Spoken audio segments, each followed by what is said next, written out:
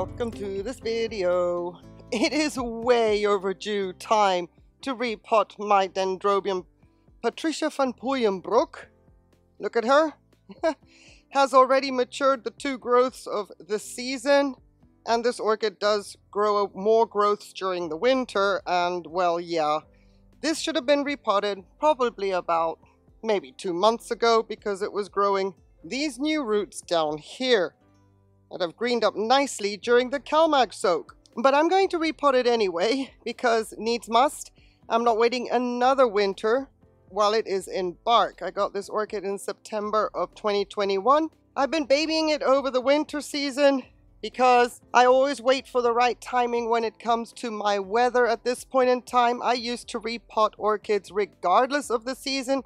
Their season is what determines what I do with an orchid, especially when it comes to repotting. So she is still in active root growth. I'm going to take advantage of that. Plus, we are in the warm season of the year as far as temperatures are concerned, and I'm going to be putting her into lava rock. So I appreciate your time, your company. There will be a few tips with regards to lava rock, self-watering, or if you were to do lava rock with a pot that has ventilation holes, that works as well. So do not be put off by the setup. Think of the media and think of what it can do for your orchids and how it can be grown.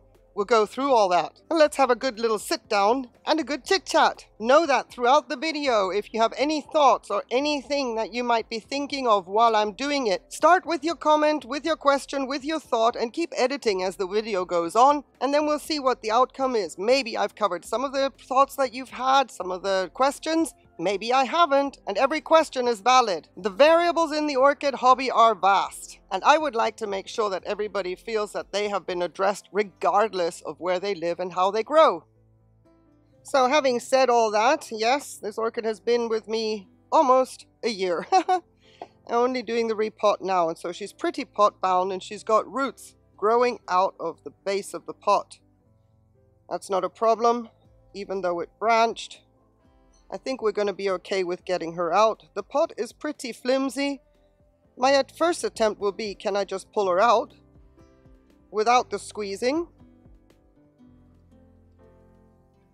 Nope, that's not possible. So we are going to do a little bit of pot surgery. Let's see if we can just cut into the top part of the pot and dislodge a little bit there. If we've cut too deep, we will soon find out if we've cut roots off. Of course, the intention is not to cut roots off, but this is the weakest part of the pot, she says. Maybe the first cut was the fluke. Because what I would like to do afterwards is get some scissors down and just cut straight down into the pot and wedge it out that way. So if you're curious about why I'm using lava rock with this orchid, is first of all, I've only had her a year and I don't know her that well to understand how her roots operate. I find that dendrobiums are very, very good to grow in lava rock. You can rarely make a mistake growing dendrobiums in lava rock, which is awesome. And that's what I would like to make sure, is that as I get to know this orchid better, how her roots function, what her preferences are, lava rock is a very, very easy option. In my case, I will be growing her in lava rock and self-watering, which is another thing that I will be addressing later on as to how I make that work, because lava rock is known not to have any wicking properties. So we've gotten this far. Can we wedge her out now? Does that make any difference at all?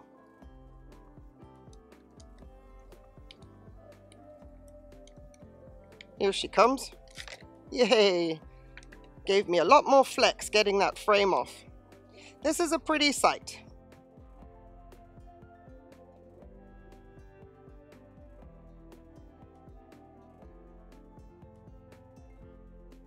Here's the thing, since she's been with me, clearly she is in some great quality bark. It hasn't even begun to degrade. That is amazing. That is total credit and kudos to the nursery that she came from. I have been cultivating this orchid in a wet-dry cycle. The media determines as such, especially throughout the winter. And now I'm going to put her into lava rock and self-watering. So what I've done, when she started growing new roots and I knew that I wouldn't be able to repot her in a timely manner to take advantage of the new root growth and then, you know, change her up into lava rock, what I did in the meantime was be very, very, let's say, heavy-handed in the watering as the new roots grew, so that I could then already transition the roots while they were growing into the bark media, but under very wet conditions in comparison to the wet-dry cycle that the older roots had during the winter. I hope that makes sense. So while I always say never transition an orchid while she's still in the old media, you see that the orchid hobby does have exceptions, and depending on how your life interrupts your schedule with what you should be doing with your orchids, you can then use a new root growth time period to your advantage if you are going to change the media up from what the old roots are accustomed to by then watering more heavily. And that way the velamen is already accustomed to a wetter environment and should not fail on you when you transition it into a wetter environment, a different setup. Of course, as you may be then just taking your orchid and putting her back into bark and a wet-dry cycle, the same principle doesn't apply because your setup hasn't per se changed, but you may need to water a lot more because any new media, bark, will not be as absorbing of water as any of the older established media was that the orchid grew those roots into. So you may need to make sure that you are still watering more often when you put your orchid into new organic media. So I hope that all makes sense. I had a few interruptions because of noise pollution in the background. But you can tweak your old setup that the orchid is in while you wait for life to give you the chance and time to be able to address your orchid and repot her by playing with how much water you're going to give the new roots as they grow, risking possibly the dying off of the old root system. But that may happen anyway because a transition can sometimes come at a cost of an old root system. But we always focus on the new root system anyway before we repot, at least hopefully, if all goes well and the orchid is fine and we don't have to do some form of emergency intervention. So when the new roots grow and we then decide we are going to change the media and setup, we can start focusing on providing a similar kind of environment for the new roots to grow into and basically start transitioning the orchid while she's still in the pot.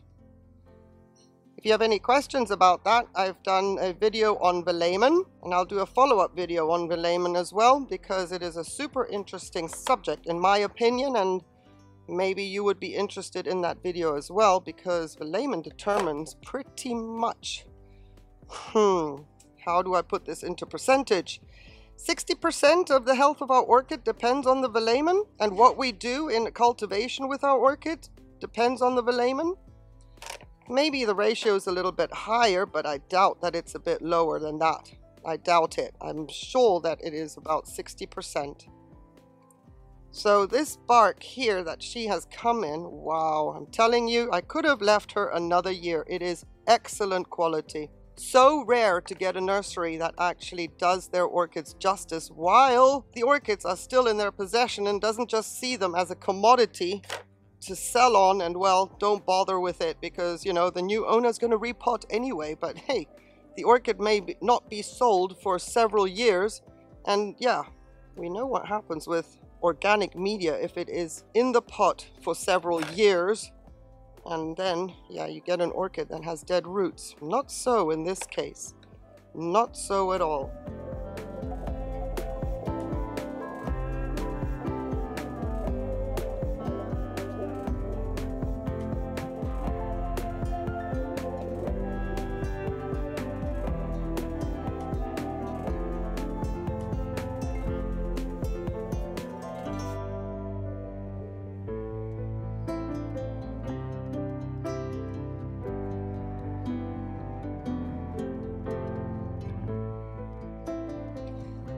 So now as I'm picking away through this, what I'm also doing is taking like a mental note of what the root system is like. That includes texture. What does it feel like? It's firm. It's firm and wiry. So I take a note of that moving forward when I remember my orchid, not just the fact that the year that I've repotted it. I'm going through and I'm really focusing on what is the root system telling me, because apart from the fact that, you know, any orchid loves a wet-dry cycle, what about the lava rock size? When it comes to different size roots, different consistency of roots.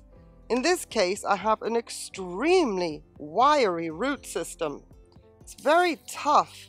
You can see how it comes off the bark, hardly, to my naked eye, damaging the velamen. The root system is also very fine, but it is not brittle. Some root systems are super brittle. They break just by, you know, touching them with a knife and you've already squished and damaged the velamen. This one isn't brittle. And it's a joy to work with because, you know, I don't feel as though I am harming the orchid that much. And it gives me great, let's say, courage for the future, how this orchid is going to perform in the lava rock size that I have prepared for it. And that would be small lava rock. Let's say medium to small. So I'm looking at 1.5 to 2 centimeter size chunks of lava rock for this orchid because of the fine roots. Just like with any other orchid, determining certain kind of media, and you can see how the bark is also different sizes. Here around the middle, I've got more seedling size bark, whereas as the orchid grew, larger chunks of bark were added on the outside. And the same is with any other orchid. Small roots require a higher water retentive media no matter the maturity of the orchid, if you don't want to be running behind and having to water more frequently than absolutely necessary. Because of course, an epiphyte will grow in any kind of media as long as we give it enough oxygen around the root system. But how much time have you got in your busy schedule? And are you going to be able to keep up with the watering needs of an orchid if you put it into, let's say, chunky bark, or large lava rock, or large leca? A little rule of thumb, in my opinion, is that the thinner the root system, the smaller the media should be. This way, you can definitely respect the amount of water this orchid will need in its active growing phase without running behind or forgetting, or the media drying out on you so fast that because the watering is behind, you stunt the growth, or the orchid is only absorbing what it can from the reserves it already has to work with. That is what I'm doing right now. I'm really getting a great feel for these roots, and to be honest, I'm loving it.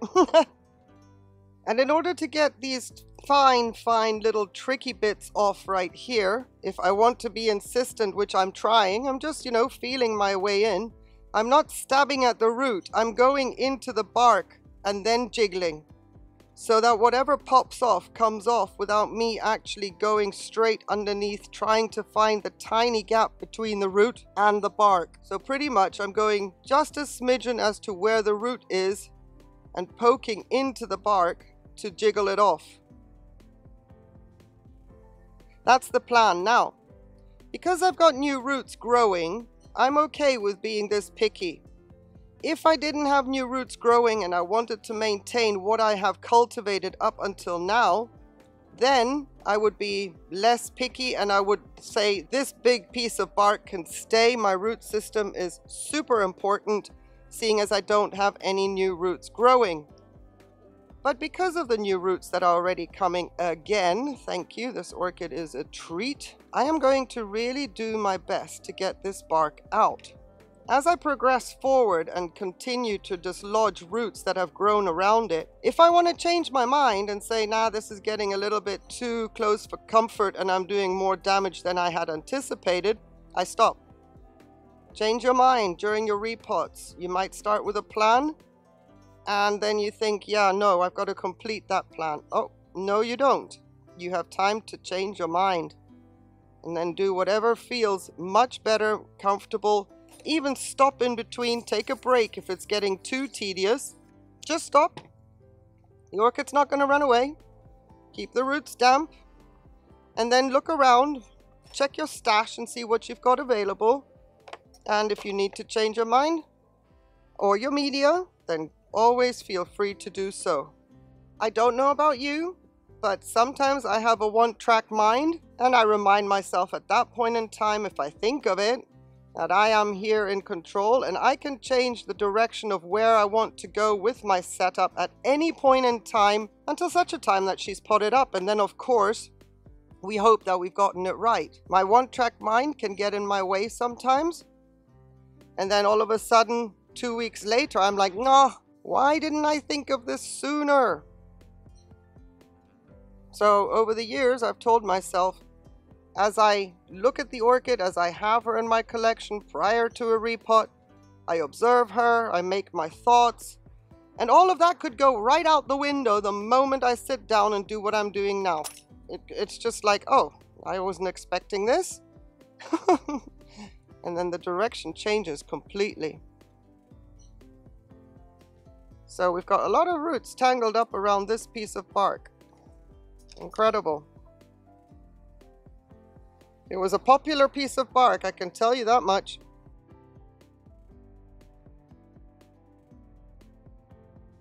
Winning. Winning. Okay, we got access to some more. That's a nice root already growing on this piece of bark. Now it's at this stage I'm thinking, how far do I want to go with removing more bark? Because at the end of the day, it's going into, sorry if the camera just jiggled, I had King lie down at my feet. Because it's at this stage, in my setup, it's going into pure inorganic media. Meaning, my media is not going to break down. And having a little bit of bark around the existing root system, it's not that big a deal, even if it and when it degrades. So my question now is, do I really want to mess with this gorgeous root tip?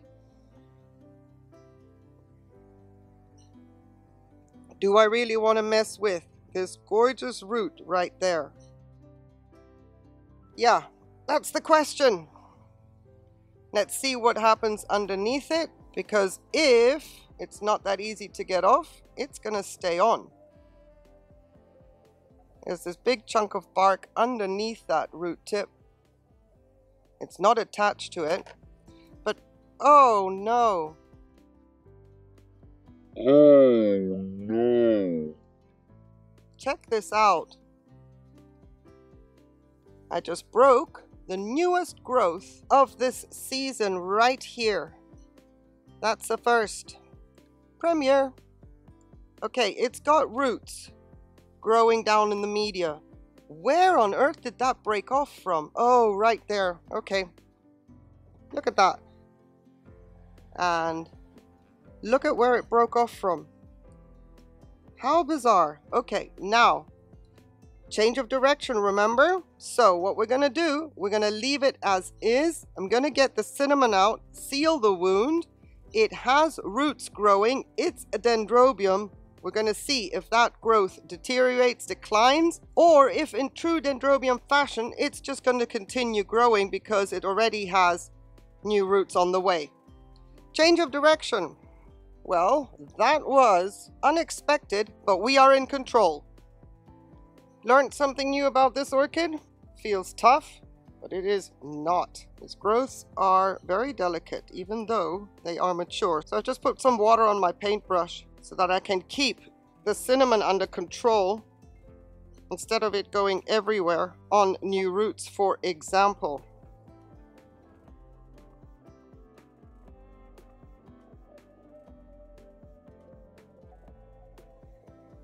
Okay, let's add some water here.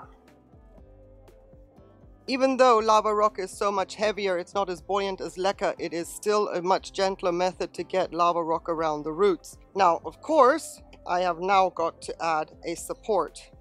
And I was going to crock this pot with some decorative clay that I got from Fernanda Nacimiento Orchids and Succulents, so that I won't be using up all my small lava rock, but this is now a different story.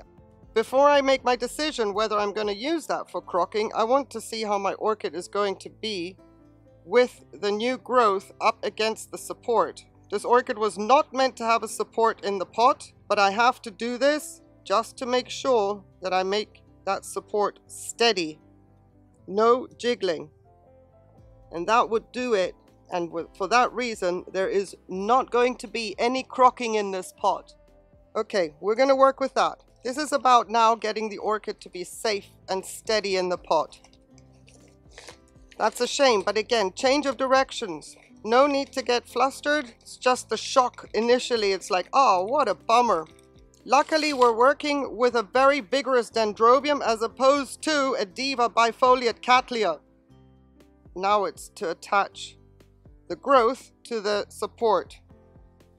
All of this is fine.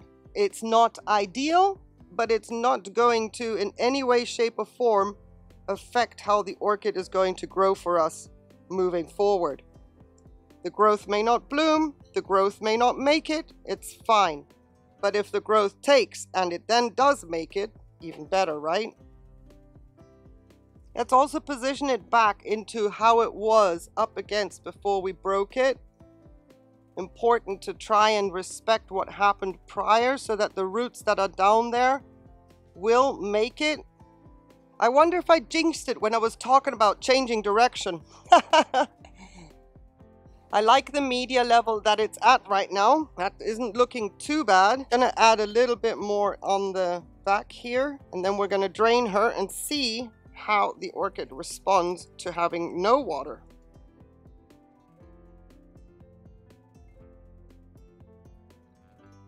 All right, let's give her a flush. Make sure everything is wet, and if we can flush any debris out, that's even better. And put her in her mask.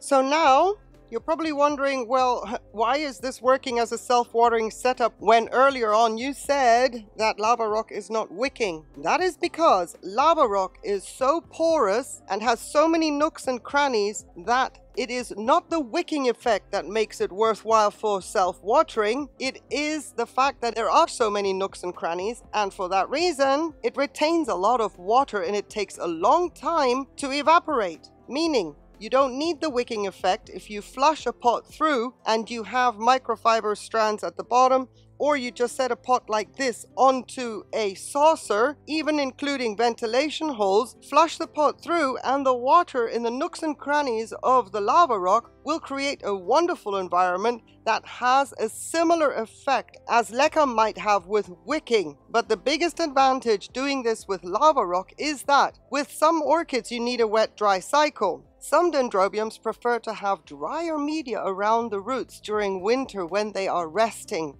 This is not one of those orchids. It is not a winter rester. It actually grows another set of growths during the winter. But because lava rock doesn't have any wicking, it is also not at risk of losing the wicking efficacy, meaning it doesn't have to stay as wet throughout the winter months as leca would need to be in order for it not to become a desiccating agent. With lava rock, you can let the media go dry to a degree.